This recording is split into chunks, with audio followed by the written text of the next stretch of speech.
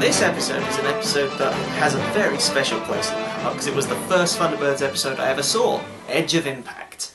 And it also sees the return of the Hood as well, who you remember from Trapped in the Sky.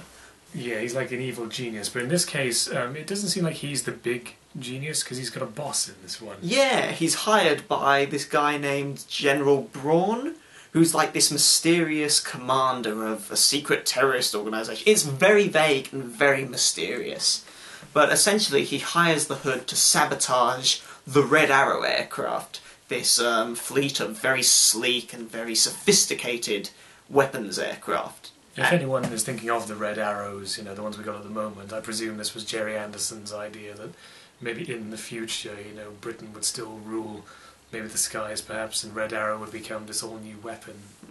And sure enough, when the Hood sets his mind to sabotage something, he does it. He sabotages the Red Arrow aircraft. In fact, one of them even crashes into the BT telecommunications tower, trapping 2 men at the top. And as if that's bad enough, it's in the middle of this colossal storm that's rocking the tower from side to side. And we're not actually joking, it actually says British Telecom. It is the BT tower! So in other words, BT still exists, you know, 100 years in the future, from 1965. And the tower hasn't got any stronger, apparently. If we're still alive in 1965, we should check out and see if BT still exists. Yeah, if we go to there in 2065, look at the tower and just be like, see if we can see the 2 men working up there. Imagine, we'll be in our 70s. But yeah, this tower is broken, and so international rescue has to take off. But herein lies the dilemma. This whole disaster happens while there is a visitor on the island, one of Jeff Tracy's old friends from the moon landing days, a colonel named Tim Casey. Yes, Tim Casey, which, I'm not sure if that was meant to be like a reference to someone, but maybe, I'm pretty sure there was a guy who had a similar name who actually walked on the moon, whose name may have been also Tim Casey, I don't really know much. But this is a dilemma or sort of a problem that can only happen with a secretive organisation like International Rescue. Yeah, they have to find a way to keep Colonel Casey from seeing the Thunderbirds craft take off to rescue these people. And so Tintin comes up with the idea to take him scuba diving in what is a very funny recurring joke, where she's trying to take him to see this fictional underwater mammal called the water mamba. Takes him into about 20 undersea caves. Now, international rescue missions usually take a few hours from start to finish, so I can only imagine the poor colonel being down there with Tintin, swimming around these caves. I mean, I wouldn't say no to going sea diving with Tintin, but, you know. You sick little... She's a lovely girl! So anyway, back to the disaster, and you see some brand new machinery in this one. It's what looks like a mortar. Now you're wondering, what is a mortar doing in a rescue? Well, it's not firing weapons, it's actually firing equipment up to it. Yeah, that's how they managed to get the guys out of there. Obviously, the elevator shaft is out of commission, so there's no way for them to get up there. So they basically get this little mortar to fire some, essentially, jetpacks up through the window, and they get out just in the nick of time. So yeah, this is one way of saving lives in the future. You don't really, if you can't get to them, you might as well just send up the equipment. So in this case, they've given them several jetpacks, which look like parachutes to begin with. And you're thinking, okay, they're going to dive off this tower, but no, actually, you just pull the pin and you fly away. Shh. And yeah, this time it's not international rescue that stops the Hood at the end of the day either. Lady Penelope doesn't come along and shoots him up again. It's actually a combination of the Hood's own vanity and stupidity. Yes, because he's being promised this gold.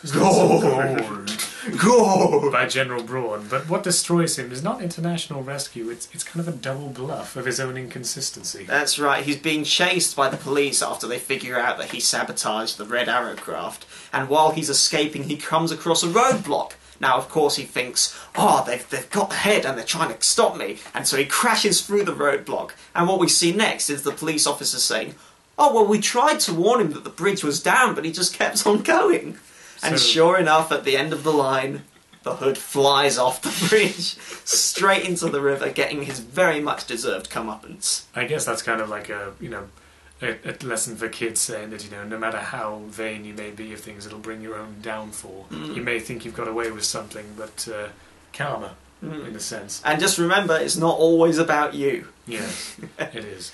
But it's fantastic, I mean, the way it ends in such a comic way, with General Braun speaking to the Hood, was shouting at the hood whilst he's underwater, like, "You fool! Yeah, what is that bug I heard? Not only have you let international rescue ruin my plans, but you have proved you cannot even drive a car.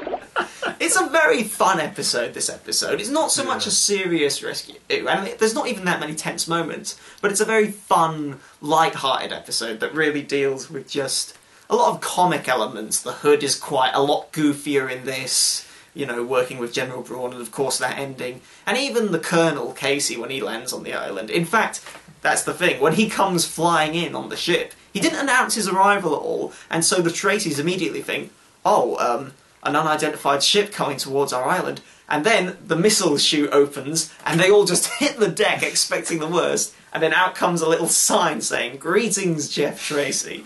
And of course, they're just taken completely aback by it and laugh at the whole situation. Another point is that this is a very British problem, because you've got a red arrow flying into the BT tower.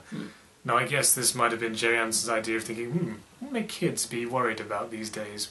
We've got these brand new fighter jets, the Red Arrows and the Tornadoes, things like that, because we might be going to war with Russia, and we've got these big towers, and they might be concerned about their mums and dads who work at the top of these towers, so what happens if one of them goes into it, perhaps?